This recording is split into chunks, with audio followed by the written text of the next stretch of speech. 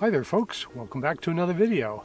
Seems like a long time since I put out another video for you folks, and some kind folks were wondering if I was okay. So I have been okay, just super busy, and I took 2 weeks off for Thanksgiving, and I went to Yosemite with one of my best friends from Northern Ireland, and also all kinds of other activities. So really cool. So in this video, I will confess, it was shot earlier during monsoon season, and I've been so busy with working on my solar array, and we'll do a video on that later, that I never have gotten to put up a video on the completion of my rainwater harvesting system. So let's do that today. So in order to determine how many pieces of Schedule 40 PVC pipe I would need, I first needed to fit everything together without any PVC primer and glue. This is called dry fitting. It did allow me to see how much pipe I needed, but leaks so bad it didn't work as far as spilling water in the tank. So next I tried duct taping all of the joints. The pipe still leaked, and that didn't work either. So, not to be deterred, I taped the pipe even more. Although I don't have footage of the event, it actually did allow water to trickle into the tank. This gave me the confidence to roll up my sleeves and commit to finally gluing everything together. So first we're going to take the elbow and put it on this section here of the downspout. I got my handy little table here. Cinder blocks, good for so many things. But first what I want to do is just dry fit this to see where on the lettering this piece goes.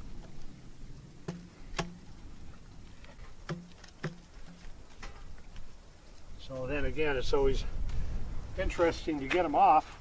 I think the most harmless way is this way.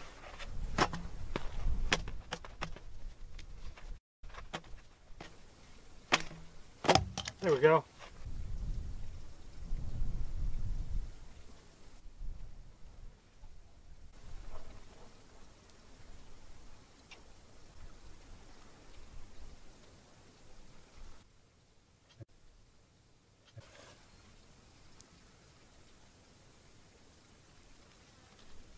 And I'm twisting her.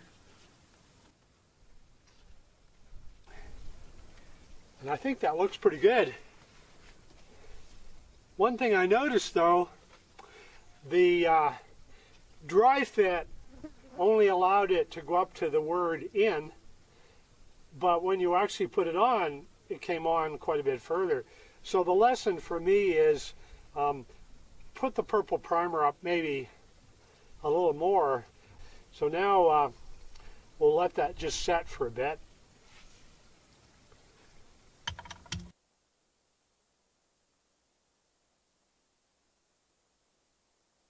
So once in place, the idea is to give the pipe a bit of a twist, and that allows the glue to set up properly and create a good solid fitting.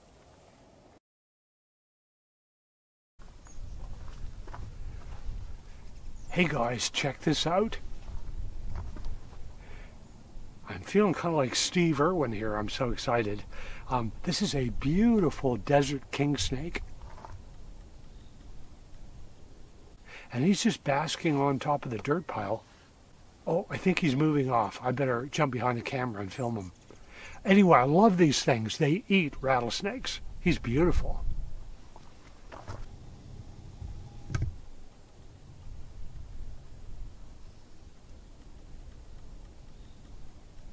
The very first piece of PVC I glued, I put on way too much purple primer. And after putting a few together, I got into the rhythm of it, I think.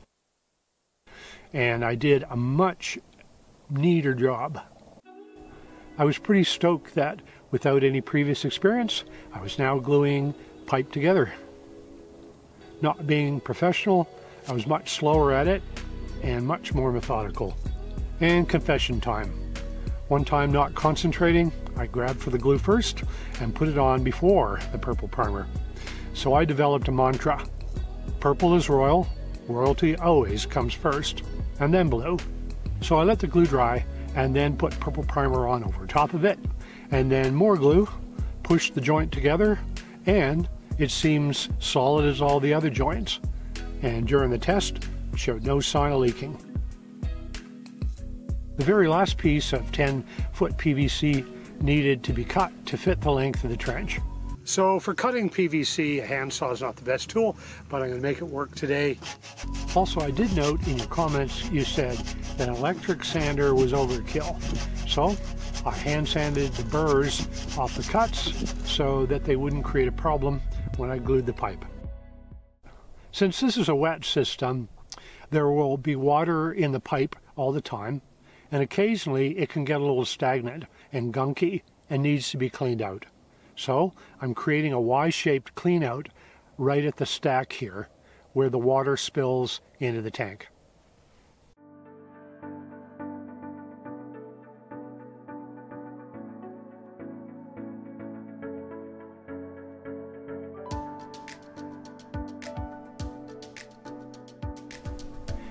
So this little pit is where the water from the clean out will spill into.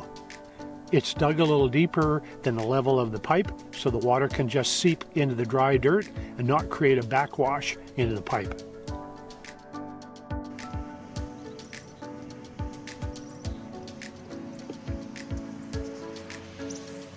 So you can see some nice big angry clouds there forming, so it's gonna rain pretty heavy probably pretty soon, but I think I can get this all done. I only have one more piece to put in, and I don't know what to call that. The stack? It's got to be turned the right way.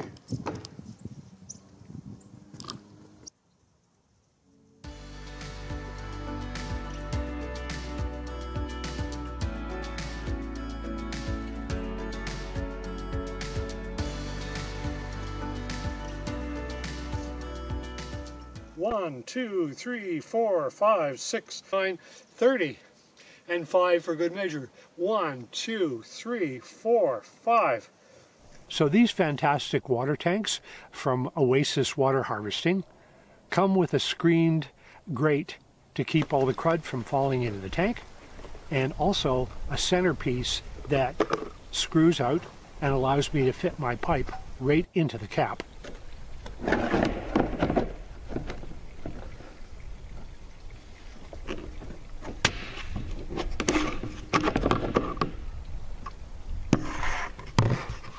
So at first I decided to put the black rubber Fernco joiner in the middle of this horizontal section of the stack. But after thinking about it, I didn't think it was that sturdy. So I changed it up and decided to put it in the vertical section of the stack. Oh wow, there's water in that pipe.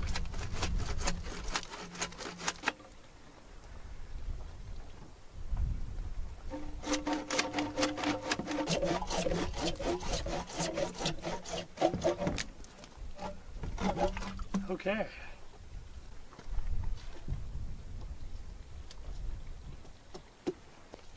All right, I was kind of afraid that would happen. I'd dry fit that on there, and it would be really hard to get off. So I have to pop it off with a bit of force.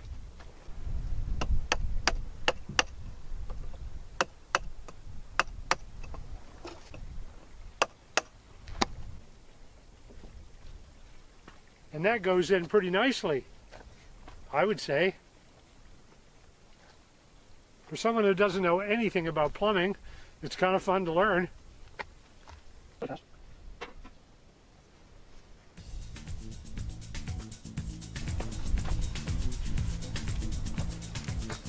this is going to get connected here.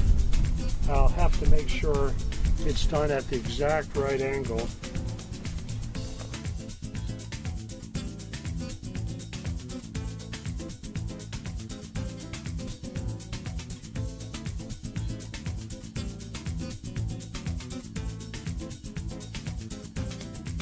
Now a bit of spray paint to match the color of the tank. Okay, do we dare try it on for size? Let's give it a go. To this day, I don't know. where my head was at, assembling this incorrectly twice. But there's a really good thing that came out of this.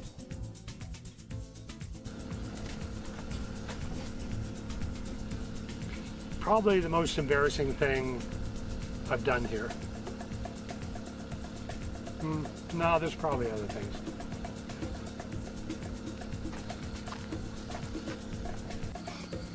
Like to get all this done before the sun sets, and 2 total fails, so third one's a charm.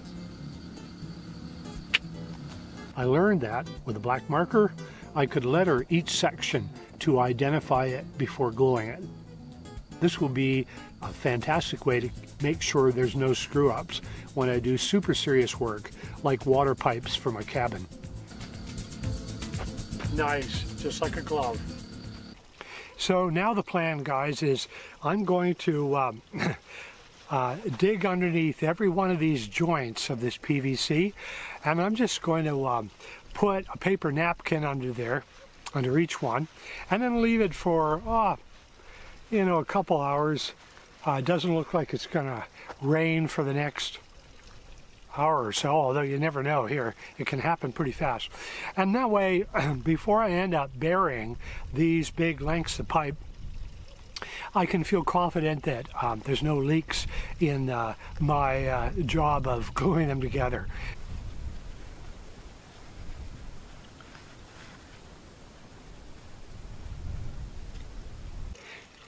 So, as you can see, these are all beautifully bone dry, meaning there's no leaks in the PVC Schedule 40 pipe that I glue together.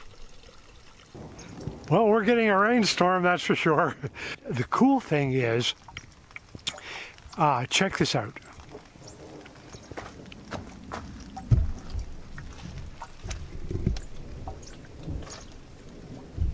It's not put in place with clamps properly, but the downspout's in place.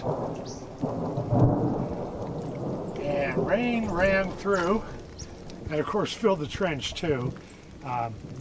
Not from leaks from the pipe, from what I can tell, but just because there's so much of it, and it came down so quick. And I did get rain in the tank, maybe not very much, and once I fine-tune things, I think that this is going to work. So I definitely agree with your comments that this sad downspout wouldn't work well, so I took it down.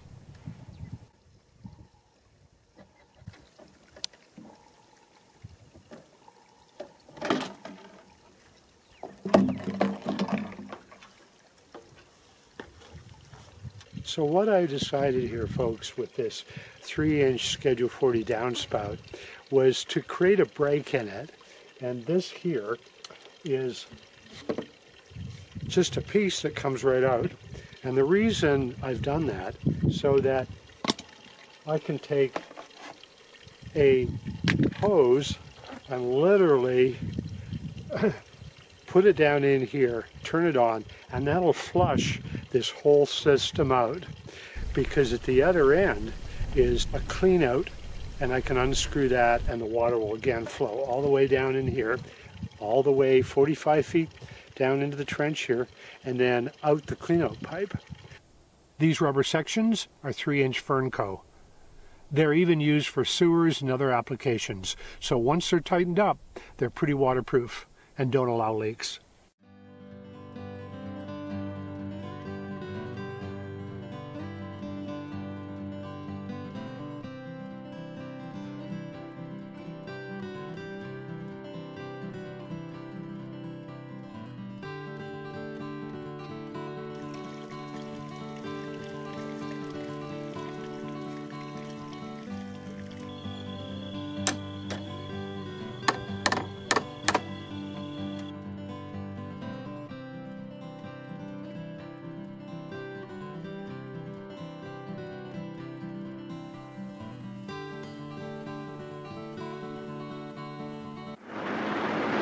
Can you hear that amazing sound?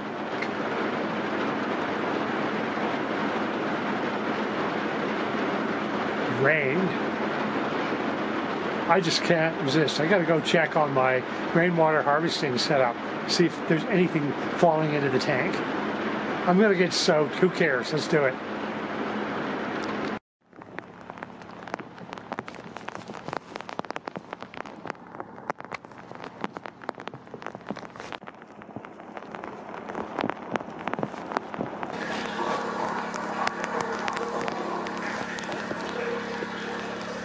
Check this out, guys.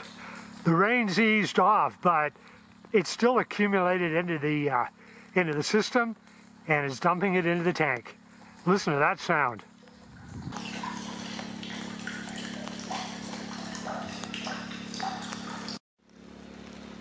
It works. How cool.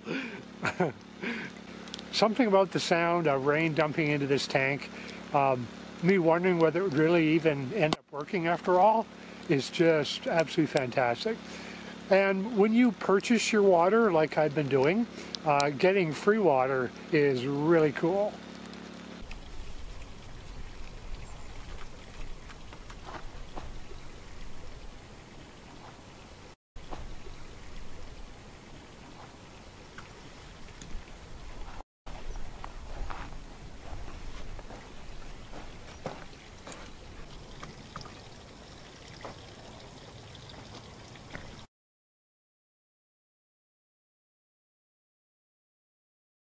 Well, today, folks, before I finish backfilling or filling this trench back up with dirt, I'm going to put down some caution tape.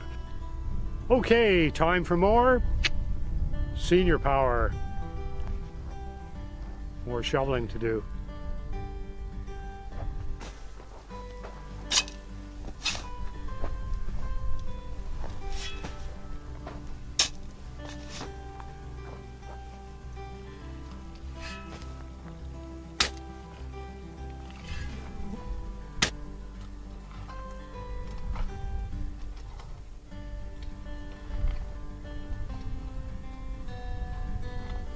So one of the questions I know I would have if I was you and thinking about doing something similar is how much water did you gather into that tank?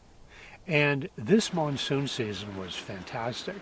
And I can only tell you that I purchased water from Curfman water supply, where I get mine, I believe the very 1st of June. And to date, I checked the tank yesterday, there is a third of a tank of water still in that little 1,200 gallon tank. So you can imagine this has been better than anything I expected. I'm very, very conservative with water. My plants are primarily dry weather plants. I don't do much watering of them. So the water is primarily just for drinking, and I use a Berkey water filter system to make that drinkable. And also things like washing dishes and showers that are kept brief. So I'm absolutely delighted with this rainwater harvesting system. And if you have any questions about it, please let me know. So as always, folks, thank you very much for watching my videos. I love having you here. And of course, as always, I'm going to be heading right to the comments as soon as this is uploaded, because I love seeing what you guys post. And a lot of the comments are really helpful. And to those who sent me gifts, I'm going to be doing an upcoming video just showing folks what was given to me. So I haven't forgotten to thank you. Thanks so much for watching, folks, and there's lots more coming. Upcoming is my solar setup. Oh, that thing rocks, I'll just tell you that. And you might want to subscribe in order to see that and get some ideas about your own solar. Thanks for watching, and we'll see you on the next video.